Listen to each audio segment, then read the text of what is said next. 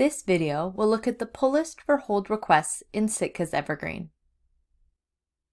Items that are on the shelf at the library and have been requested by a patron will appear on the pull list for hold requests.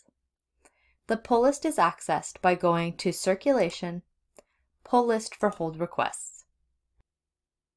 The pull list is dynamic and updated constantly. Co-op support recommends checking the list at least once a day. Libraries with a high volume of holds may find it beneficial to check the list multiple times a day. By default, items on your pull list appear alphabetically by shelving location and are listed by call number within each shelving location. To make it easier for the staff members pulling holds, you can reorder your shelving locations for the pull list so that it more closely matches how your shelving locations are physically arranged in your library. See our video, Shelving Location Order, for information on reordering your shelving locations. The library selector can be used by libraries with multiple branches to view the pull list for different branches. Libraries with multiple branches or participating in reciprocal borrowing with other libraries may wish to display the Pickup Library or Pickup Library short name columns to see the destination of the item. The pull list can be printed so staff can collect the items and capture the holds. To print the list, click Print Full Pull List.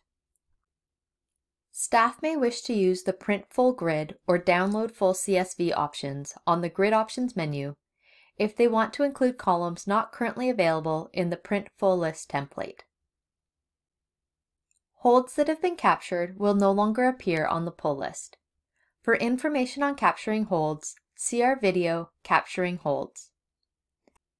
For libraries with multiple branches or participating in reciprocal borrowing, if an item is not pulled in the hold captured, after 24 hours Evergreen may retarget the hold to an available item at a different branch or library. If the staff member handling interlibrary loans is away for a short period of time, staff may wish to pull only local holds and let Evergreen move the ILC holds onto another library.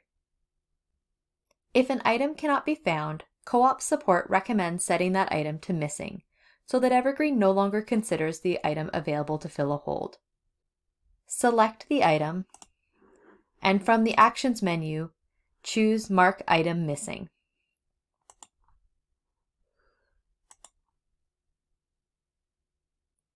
How many times staff check for the item before changing the status is determined by local library policy.